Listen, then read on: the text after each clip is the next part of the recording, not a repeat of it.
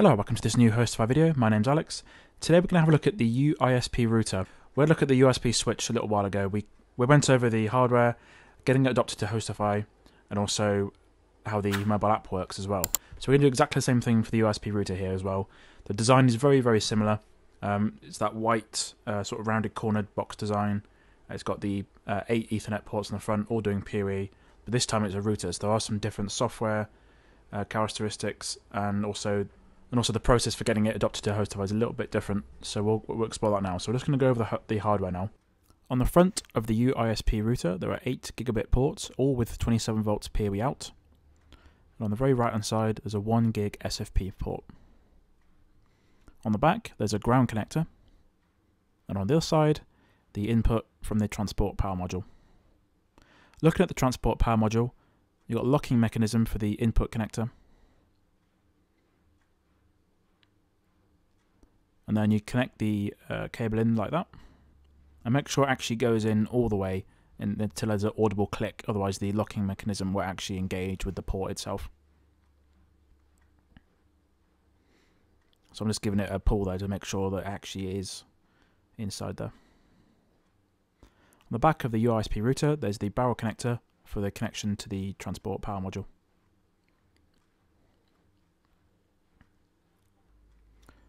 The UISP router is ready to be adopted into HostiFi, the white light there. I've got a connection into port 8, but this isn't actually quite correct. We'll come to that in a minute. Okay, I've got the UISP mobile app on my iPhone ready to go. It's found the UISP router via Bluetooth, and it's now connecting to it. It's testing the internet connection, and we'll see what happens next. Okay, it said no connection detected, so I've actually done this wrong. The port should be in port 1. That's the default WAN port for the UISP router, so make sure that's done. So I've plugged into port 1. It's now testing the internet connection again. Setting up the device, adopting it to HostiFi. Just need to choose a site for it to go into. And there we go, it's all adopted to HostiFi. Some of those segments were sped up to make it less tedious to view.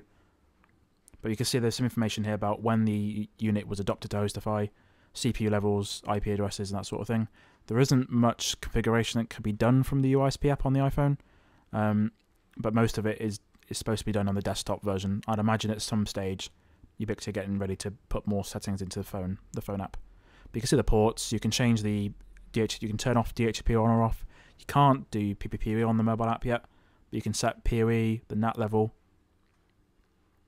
There's lots of settings in there to view, just a little bit limited compared to the desktop version of UISP.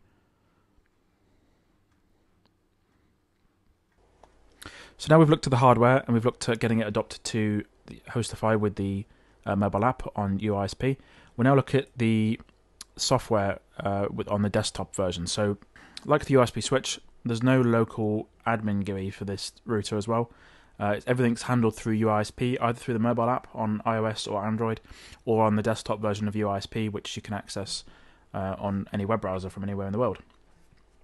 So like the UISP switch, we've got the pop-out banner on the right-hand side with all the details. We've got the Ethernet ports, and we've got information about traffic. We've got the interfaces, PoE details as well. We can set DHCP servers, DHCP leases, look at DDNS. There are some different options here because it's a router and not a Ethernet switch. One thing I explored was getting triple PoE to work on the UISP router. So changing the WAN mode isn't as obvious as it looks like. So by default on the UISP router, the WAN port is port 1. However, coming down to configuration, there's nothing really here to specify about changing the WAN apart from just turning DHCP off or on or off.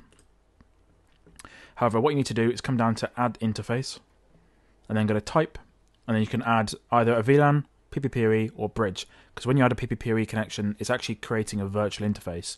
So making an interface kind of makes sense on here. It does exactly the same thing on the Edge router as well. When you go through the wizard on Edge router, you're creating a PPPoE client, and it's actually just generating a new PPPoE 0 interface. So select PPPoE, and then you can say, okay, I want it on port 1, because there's only one WAN port on here. Then you can say username and password. There's not much information like service name. It's literally just an account and password for that. There are some larger screen options, so the stats, for example, pop out into a full screen view, so you can see the latency from the device to UISP, and you can also see the CPU and the traffic on each port. Let's go back a second to router again. So we've got traffic, that's what we just looked at. So we've got traffic, and it opens up a full screen view. So let's move myself up there a second.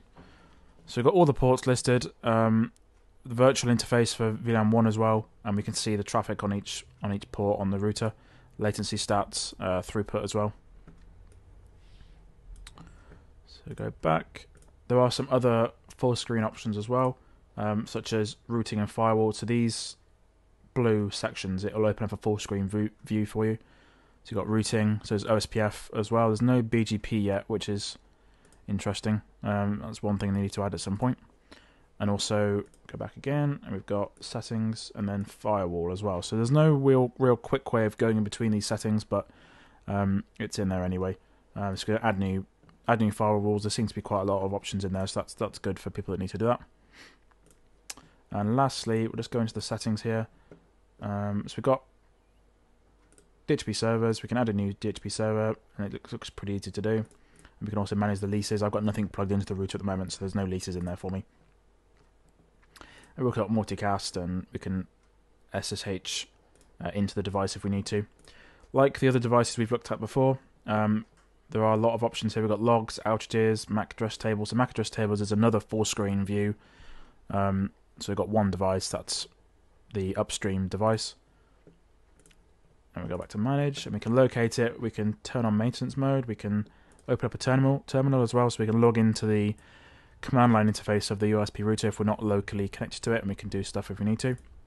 And there's also outages, and we can also restart it if we need to. Okay, hopefully this has provided a good overview of the UISP router, how to get adopted to HostiFi, all these features it supports within the UISP controller. Hopefully at some point Ubiquitous will add BGP and some other more advanced configuration settings that people are used to with the Edge router devices. If you need any more information, the blog post for this video will be in the video description. It's also available at hostify.com/blog. If you need any assistance with any of these devices or any Unify devices as well, contact HostiFi at support@hostify.com or visit our website at hostify.com. We also have a live chat feature, so anyone on the website or the support pages, we've got a live chat option, and anyone from the team will get back to you and give you a hand with what you have problems with. Okay, thank you for watching this video. My name's Alex, and we'll see you again next time.